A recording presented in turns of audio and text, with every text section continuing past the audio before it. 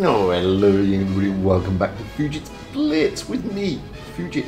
Hello. The Object 907 has hit the store. And already the videos are going out and there's lots of things, but this is going to be different. I'm not going to go and rehash what every other YouTuber has said. I'm just going to give you the main points. So, how do you get your hands on this tank? Well, first and foremost, it's in a crate. That's gonna cost you real life money, hard cash, not gold. So, but is this a tank that you should be dropping your cash on? And what's the drop chance? Well, that is around 5%. But like most of these tanks, you will get charms, so you can get up to 25 charms to get the tank. But that by no means makes this tank cheap. Now this is my garage and it's in UAE dirhams and the conversion rate is 3.67 per dollar. That means to guarantee this tank for 25 charms, you're gonna have to drop close to $230. Are you serious? I don't care how badly you want this tank. $230 is a ridiculous amount of money for a pixelated tank. And what are you getting for that $230? Well, you're getting a tier 10 Russian medium.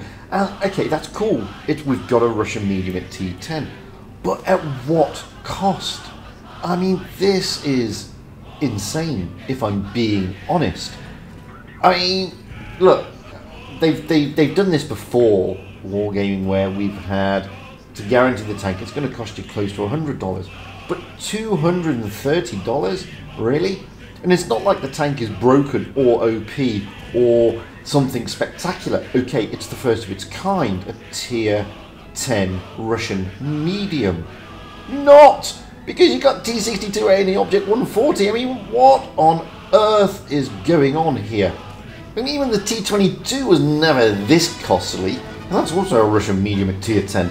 So what is going through their minds when they're putting it in this? I mean, is it that great? Well, let's have a bit of a look. Does it have any armor? Well, yeah, of course. Does it have a gun that can dish out damage? Yes, of course. Does it have an engine that gets you from A to B? Yes, of course. But is it giving you anything better than is currently out there with the T62A, the Object 140, and the T22? Well, clearly not.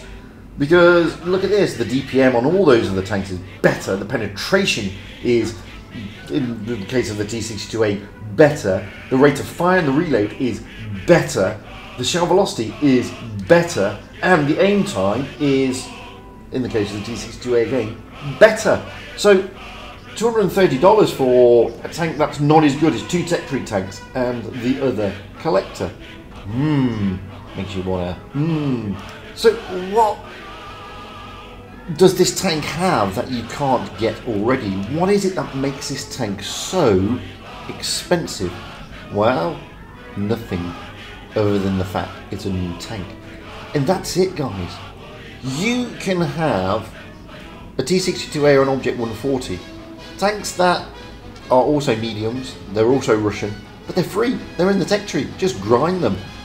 You get the T22. Okay, it's also a Russian medium. And okay, it's a collector. But I'm telling you, this tank is not bringing anything new to the game. Not really. It's just a new tank. Don't get me wrong, it's a nice tank, but if you like the T62A and the other Russian mediums, this is always going to be a nice tank. Okay, it's faster than those tanks, but does speed mean everything? Well, I don't know, that's up to you. Personally, this is bringing nothing to justify the hefty price tag, in my opinion. But that's just my opinion. And I'm not here to tell you how you spend your cash. By the way, before anybody says anything, this is me on my press account, because I have not dropped the cash to get this tank. I'm more than happy to wait, to be honest with you. Anyway, that's my quickie on the Object 907. That really is all you need to know. It's bloody expensive and it's nothing more than what you've currently got in the game. By all means, comment and everything below. And until the next time, guys, remember, stay safe out there, have fun on the battlefield, and happy tanking, because that's what it's all about.